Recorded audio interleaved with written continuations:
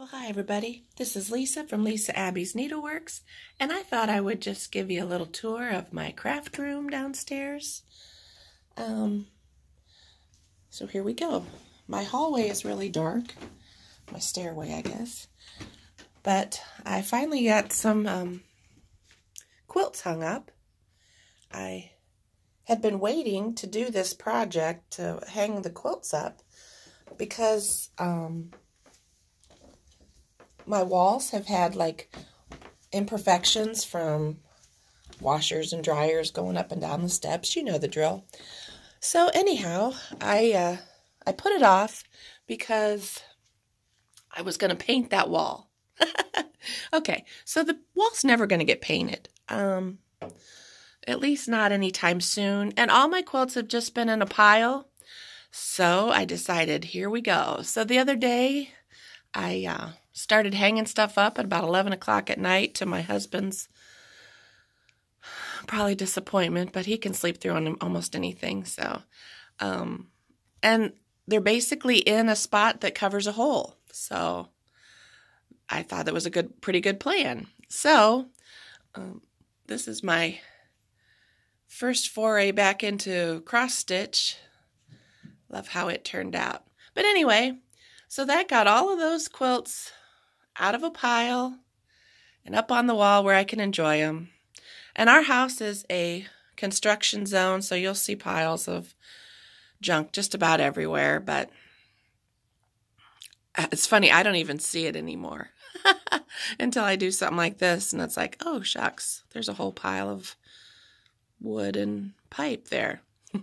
Okay, so we're going to pan around here in just a second and look at the wool. Okay, so as you go around the corner here, this is basically my laundry area, and my light is flickering, so it's probably about to burn out. But anyhow, I just decided to hang up a few quilts that I don't even put out anymore. But I hung up a couple rugs, kind of organized my wool a little bit better. And then underneath there in the basket, I have my frame kind of hanging out. Okay, and then to kind of disguise my electrical panel back there, I tried to hang up a few quilts. The one on the ladder there is one that my mom made for me. Super cute.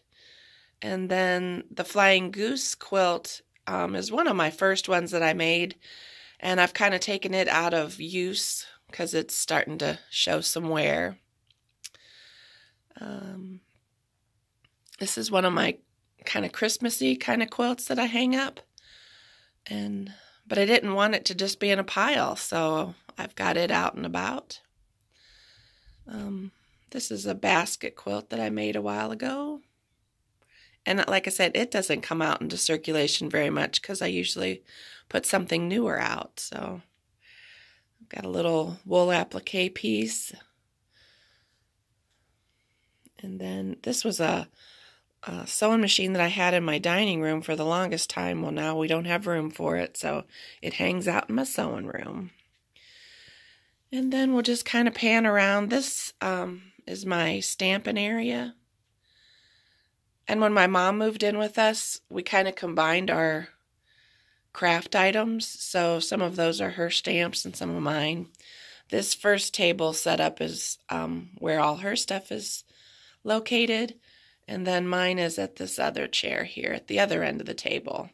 My hope was that we could craft together, but she doesn't really feel like crafting too much anymore. So I got these little lantern lights at the thrift store. So my husband helped me hang up this twig, and it'll look much better once the lights burn out and I can put a brown string of lights in there. But anyway, it's cute just to kind of give a little ambiance to my little room, my little fabric quilt. And then on this table here, I just tried to put a few things out so that if somebody came to sew with me, they could borrow some of my stuff. So I have some scissors. that little box, I'm going to put some cross stitch on the top. I got it at the thrift store for like 25 cents. So I just put some pins in there. And then it's going to probably get kind of dark on this side. I don't have a whole lot of great lighting over here. This is one of my first quilts that I made, an album quilt. And the binding is starting to show some wear, so I've taken it out of circulation too. But I wanted to see it, so. Now up here, I still have some quilts to hang up. In fact, one is just kind of chilling there. That's the back of it. That was one my mom made for me. So the plan is to hang some. I have 3 other ones to go back there. And then this is a table that I can pile high with projects. And then there's a couple other things there. And then this is some of my husband's collectible phone stuff. So it's just kind of hanging out there. Then this area is where I store my fabric stash. The thrift store that I go to quite frequently is wonderful source for fabric, and like 1 yard of fabric is $1. So recently they have upped it to $2 a yard now, but they don't offer as much as they had in the past. So anyway, I'm a fabric hoarder, so I'm actually going to try to do a project bag. So I have it cut out, and I bought the zipper at the thrift store for 25 cents, so we'll see if I can get that done. One of my quilts, I just love half square triangles. So pretty. And then just a few projects that I have. I had them in a pile, and I thought, okay, we need to get this done, so I tried to put them out to where I could see them. These are one of the buttermilk basin, couple of buttermilk basin patterns. And so then this is my sewing machine. And I found this little egg at the thrift store, and the top was broken off of it. So I just hurried and covered something for a pin keep, and that's where I hold my pins. My friend from work, Kaylee. And then this is basically the area that I do most of my work on.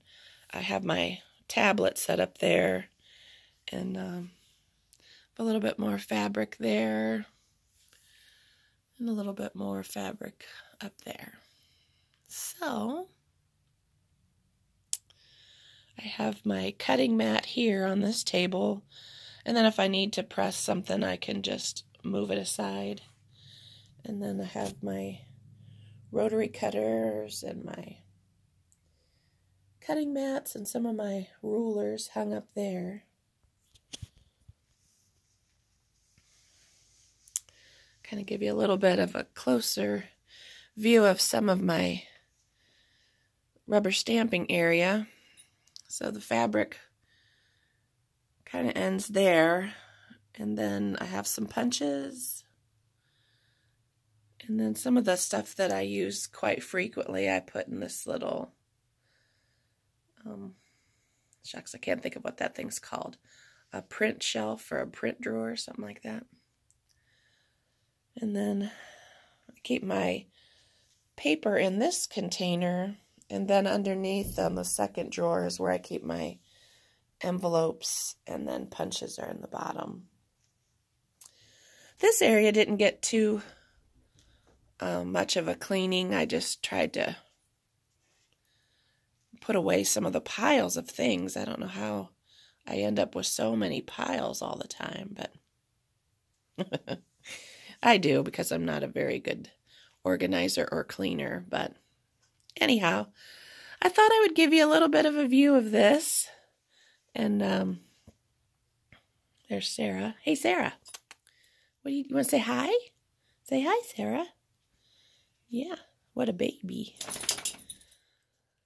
Well, I hope you enjoyed my little overview of my craft room. The other side of my basement, oh, there's Molly. Say hi, Moll.